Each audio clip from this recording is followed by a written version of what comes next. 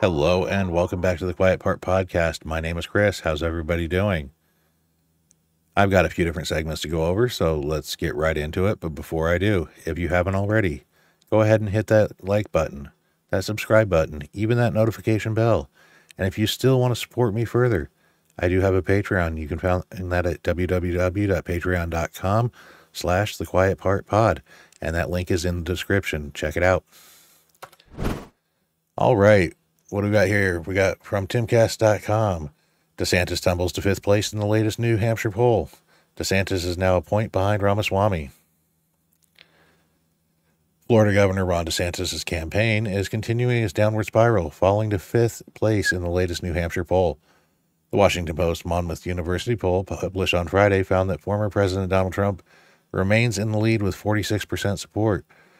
Nikki Haley is now second with 18%, Chris Christie is in third with 11%, and Vivek Ramaswamy is in fourth with 8%. First off, that is absolutely crazy. Chris Christie has 11% of the support? That is not possible. But, polls are polls, except I think they're lying most of the time. But no surprise here. Most of the party actually still wants Donald Trump. Rightly or wrongly, I don't know. I want the primary process to vet the appropriate candidate. I personally am in favor of Ramaswamy. He has been killing it on the debate stage, and in every interview I see, he's very articulated. He's got a plan for just about everything, and I think he's got the right campaign going, but let's keep going here. All right, this tweet from Interactive Polls. 2024 New Hampshire GOP primary. Trump, as I said, is at 46% with a 28% point bump here, or lead, I guess. 18% for Nikki Haley, 11% for Chris Christie, 8% for Ramaswamy, and there's a good old Ron DeSantis at 7%.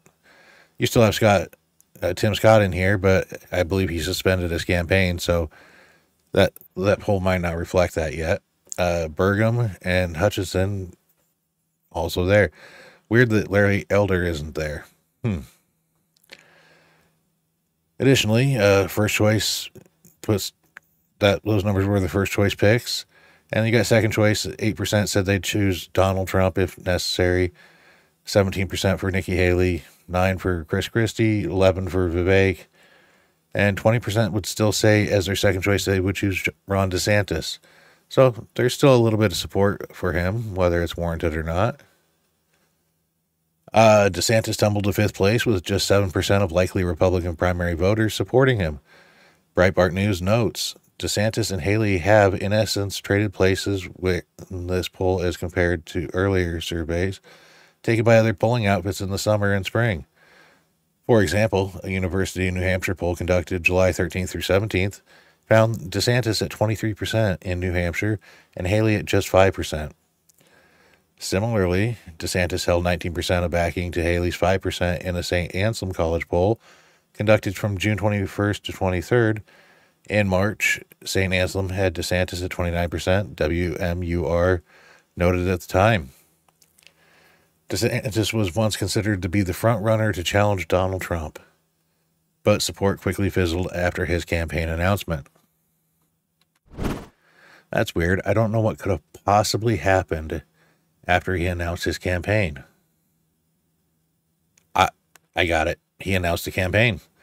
His support was great beforehand because everyone kept saying, well, who's going to be this mystery person to challenge Donald Trump? Who's that guy?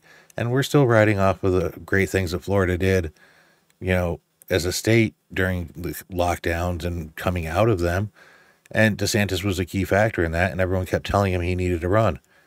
I don't believe when he won his election for governor last year that he wanted to run for president starting now. I know he had aspirations of doing it, but not at this time, and everyone kept forcing him into this theoretical match against Donald Trump as if that was the only choice we had to go against him. And he started believing it. I think that was the wrong move on his part, and he could have been a very, very strong contender in 2028, and we wouldn't be talking about this now. It is, however, unfortunate that this is what's happening. I think he could have done very well if he had waited. I liked his policies, and I thought he could have been a good choice at that point. Now, not so much. I'm actually more of a Ramaswamy guy myself. I like what he has to say. He's killing it on the debate stage, and no one else is coming close. What does that mean for him? I don't know. I think as the primaries move on, we might actually see that he has a lot more to offer. I like his policy points. I like the things he says. That does concern me, obviously. If you've lived through Barack Obama, one of the biggest criticisms is his answers are too perfect. It's like he's trying to court the audience before, hand, without actually having substance. Now, comparatively, when I heard Barack Obama speak in 2006 to 2008, I didn't get the same feeling, as it were.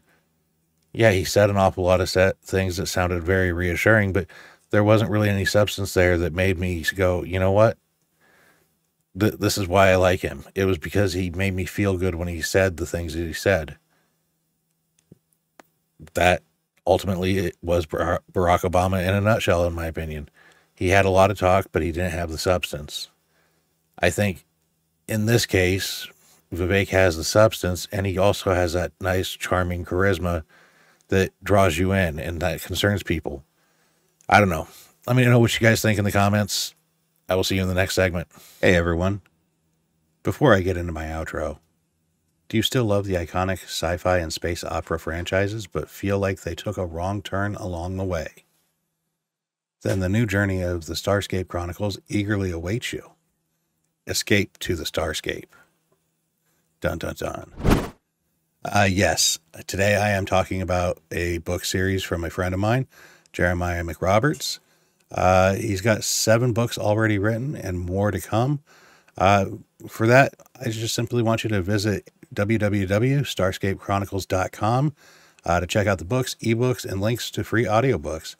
Currently, there are 7 books built into Starscape Universe from different perspectives. Together, they establish a galaxy of ongoing adventures that will continue for decades to come. Seriously, everyone, I recommend everyone check this out. I personally will be doing the same thing. This is a veteran-owned small business. If you're listening to me, you know that I like Tim Pool. And one of the things Tim Pool says a lot is stop giving your money to people that hate you. Jeremiah here does not hate you. And he'd be happy to entertain you and keep you enthralled for hours to come in what is a great series. Go ahead and check it out. All right. Thank you for tuning in. If you like that content and want more of it, go ahead and hit that subscribe button. Hit the notification bell. Leave a comment. These are all things that tell me that you like what you see and you want more of it. Beyond that, you can find me at Real Chris Noski on Twitter. You can find me at patreon.com, The Quiet Part Pod. There I will be uploading additional content, stuff you will not find on YouTube. It should be a great time. Check it out. Thank you.